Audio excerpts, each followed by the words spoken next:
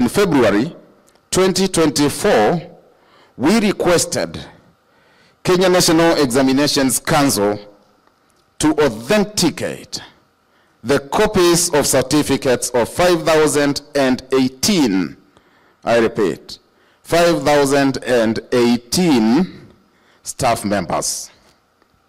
Upon verification, 121 copies of certificates were found not to be genuine. There is every indication that this number may go up due to cases under investigation by the same body on anomalies such as name mismatch.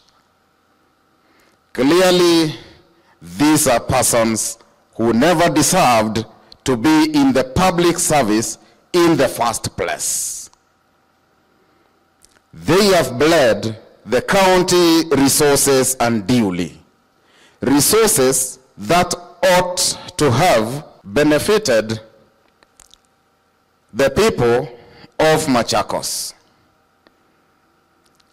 I direct the Chief Officer, Public Service, to, within 2 days, initiate the process of exiting these cases, these persons from the public service, and institute recovery of any and all earnings by these persons as provided in law.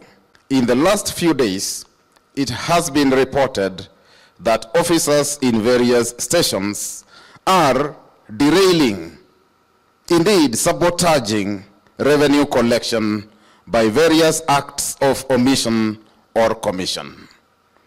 Some of these activities include issuing fake documents such as permits, receipts, and stickers. Cash collections instead of depositing money into official pay bills.